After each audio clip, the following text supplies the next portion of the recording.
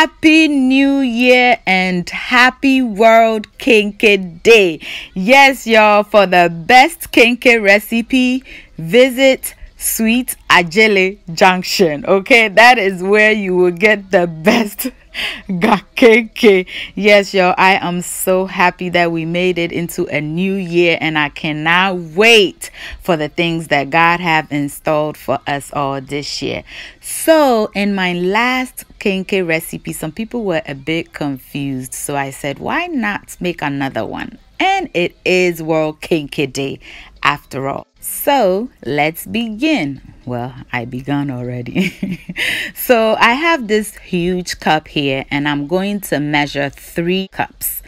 Now, out of those 3 cups, I'm going to cook one into my aflata. Okay, yes, so that is the ratio. You're going to measure 3 equal parts. 1 part you will cook into your aflata, and then we are going to mix the whole kenkey mixture with the other 2 cups, which is raw. I hope that makes sense what I just said, because I want everybody to get it this time. All right, so as you can see, I'm adding water to the one that I'm going to be using for the aflata, and I'm going to cook it.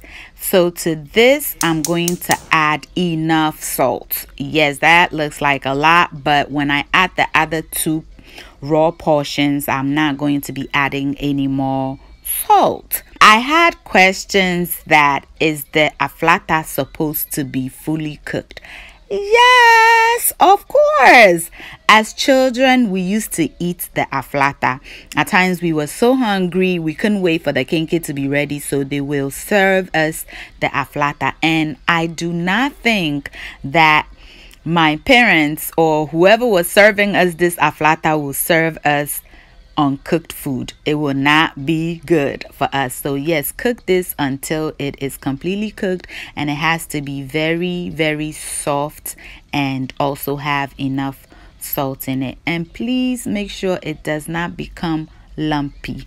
Well, because of the mixing process, if it becomes lumpy, you can get them out when it's time to mash it up with your hands. So, but I try not to get any lumps. It makes everything very nice and easy. So yeah, we'll cook this until it is done.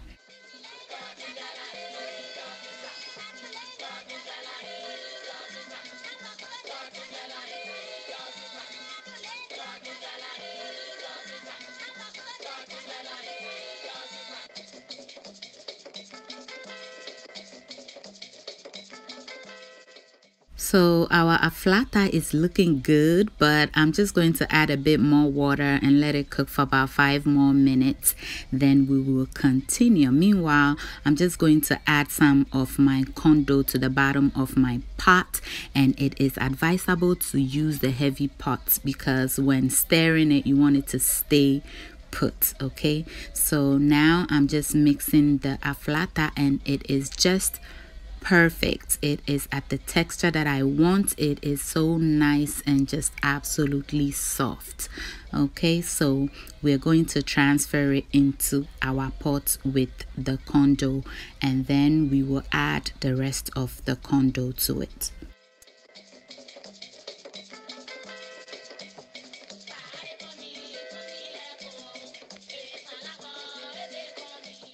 Now I'm going to add the 2 parts corn dough.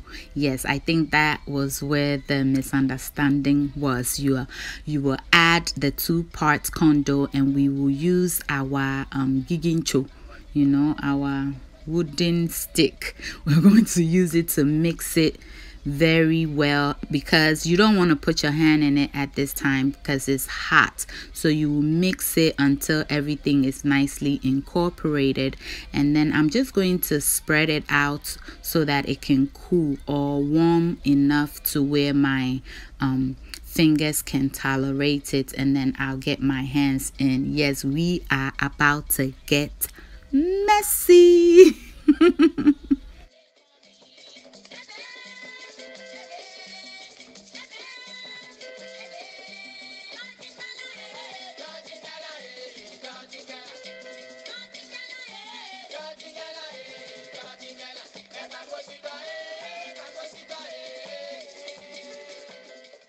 Once you've gotten your gigincho out, your wooden spoon, you want to spread it out to get it to a temperature that your hand or fingers can tolerate. So I just spread it out to air it out nicely.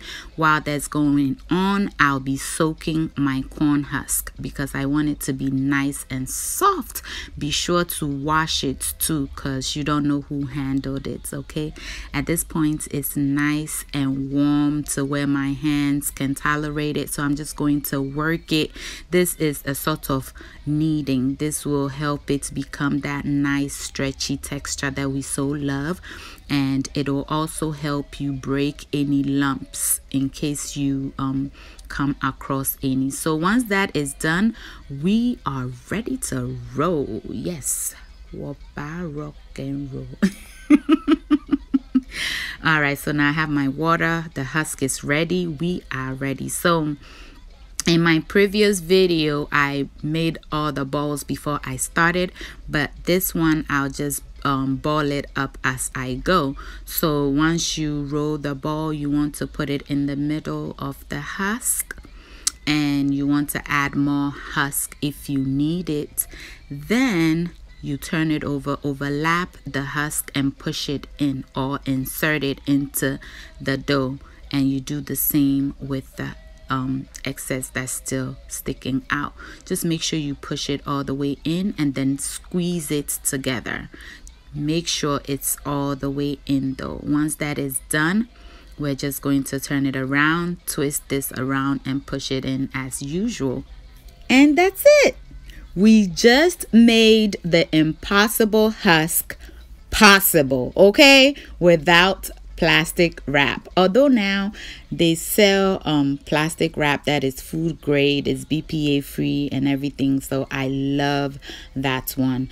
Okay, so yeah, I'm going to show you all a couple of times. In the beginning it may be a little tricky, but the more you use it, the better you will become at it. So yeah, you just turn it around, overlap, insert the other side, insert as well. Just make sure it's nicely tucked in there and then squeeze it together, and it should not open up in the cooking process. And even if it does, it will stay together for the most part.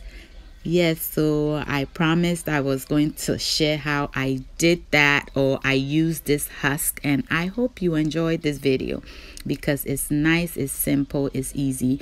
And also, the softer the husk, the easier it'll be for you though. So when you're buying it, look for the ones that looks soft and you will love it. So we're done. All we have to do now is to cook it. So I'm just going to line the bottom of my pot with some more husk, and I will arrange it in there, and onto our fire it will go.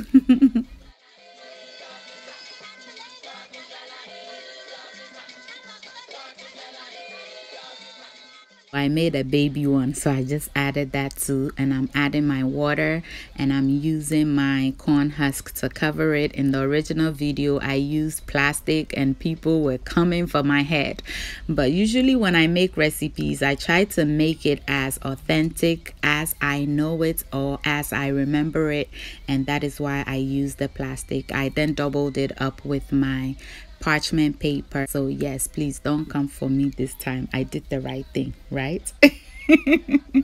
Okay, so now we're just going to cook it and check it at intervals to make sure that it has enough water. You don't want it to burn on you, and I'm cooking this on medium high, and you want it right now. It is not cooked. You can see that it's bouncing back. When it's bouncing back, it is not ready, because I had some people, they cooked theirs and they said that they cooked it for 3 hours and it you know, it was bouncing back or it was still hard. Please, every gas is different. Mine may take 3 hours to cook, yours may not. Just cook it until it is done, and you will know when it's done, when it's nice and soft. Okay, so I'm just turning it around so that the ones that were facing up can face down so that it could cook well as well. And also add hot water, don't add cold water. Yes, so yeah, I think this video will be much better. It may be longer, but I think I've explained it more. Cover it up, keep adding water, check it every 10 to 15 minutes to ensure that it's not burning, and cook it until it is nice and ready.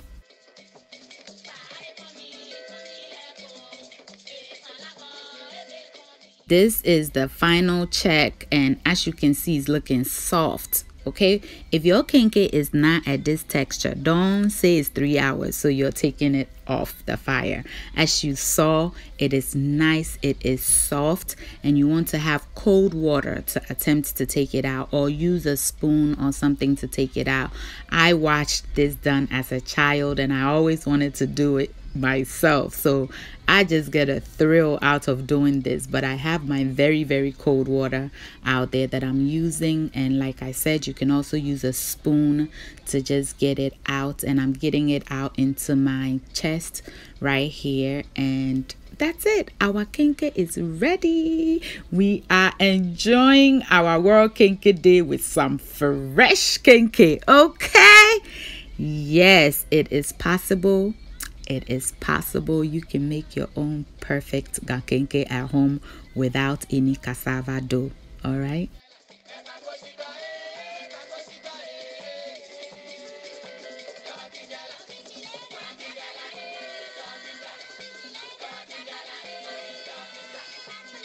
And here we are enjoying it with some shito, some baked turkey, some fried eggs, sweetie tintins in jano.